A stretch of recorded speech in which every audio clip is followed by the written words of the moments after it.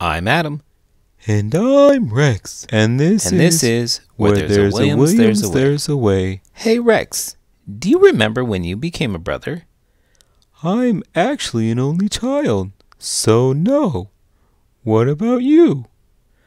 I was a brother as soon as I was born, so I don't remember that moment either. But in today's book, we see when Aidan becomes a brother. Let's get started.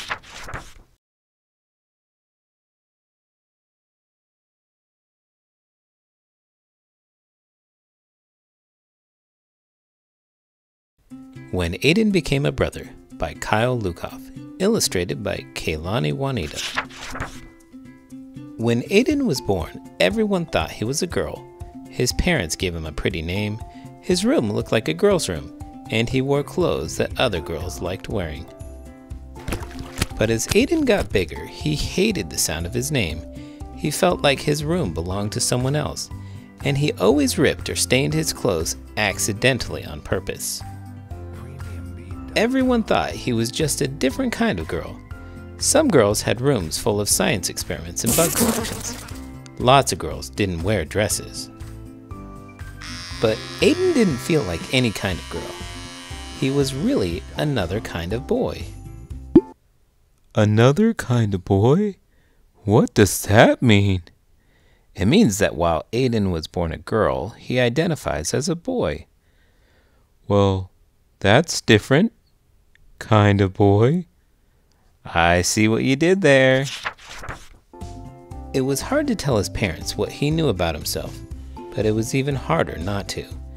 It took everyone some time to adjust, and they learned a lot from other families with transgender kids like him. Aidan explored different ways of being a boy. He tried out lots of names until one stuck. They changed his bedroom into a place where he belonged. He also took much better care of his new clothes. Then one day, Mom and Dad had something to tell him. "I'm going to have a baby," Mom announced. "A baby?" Aidan said. "Does that mean I get to be the big brother?" "Of course," said Dad, ruffling his hair. Aidan thought that being a big brother was an important job for a boy like him.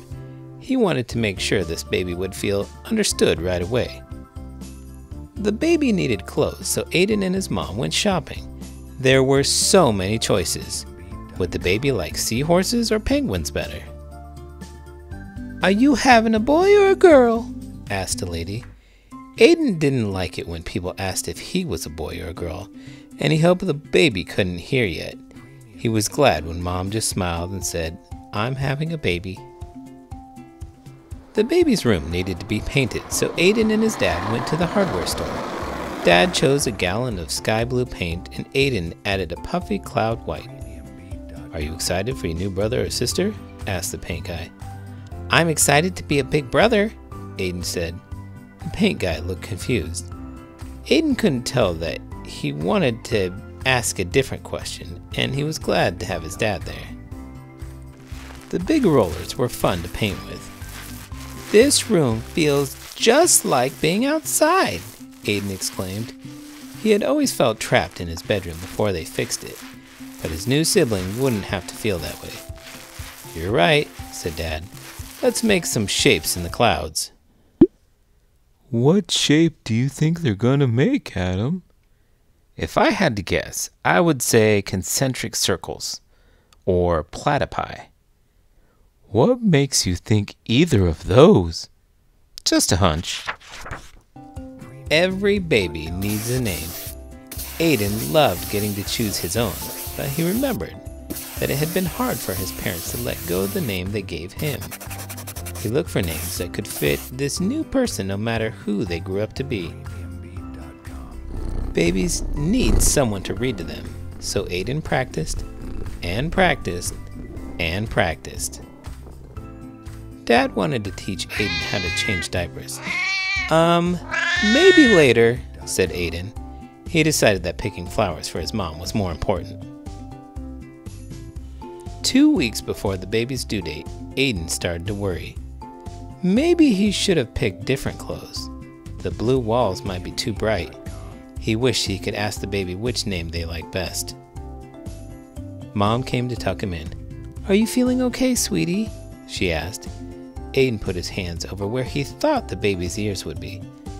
Do you think the baby will be happy with everything? He whispered.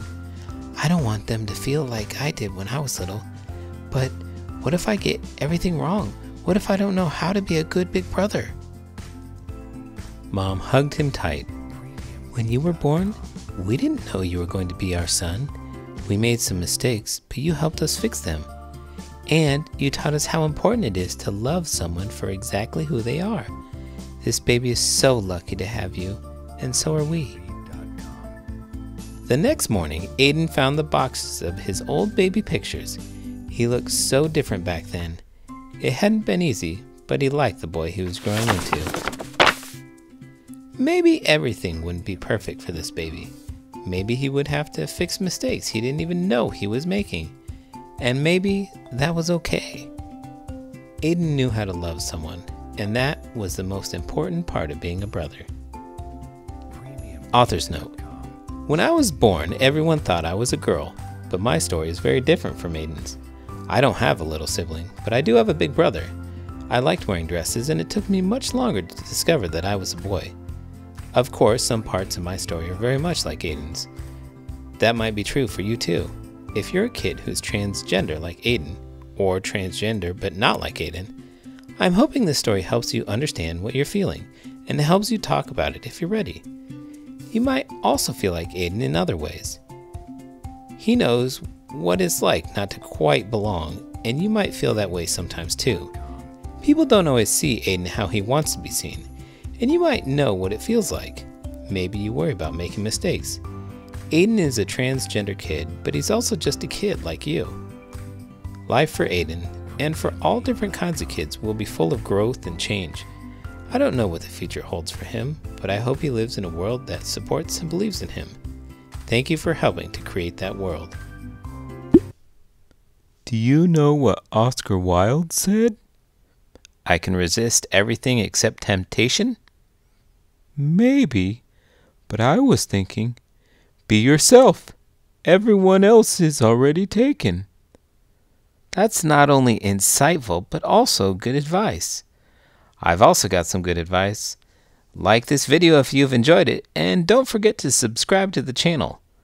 I'm Adam. And I'm Rex. And this is Where There's a Williams, There's a Way. Where there's a Williams, there's a way. Did you know? People confuse or link gender and sexual orientation, but they are in fact two separate things. Gender is who you are. It is the internal feeling of being a man, woman, or something outside of this traditional binary understanding. Someone who is transgender does not feel that who they are on the inside matches their assigned gender on the outside. Sexual orientation, on the other hand, defines who you're attracted to. People identify as gay, straight, lesbian, queer, or other orientation regardless of whether they identify as male, female, or another gender.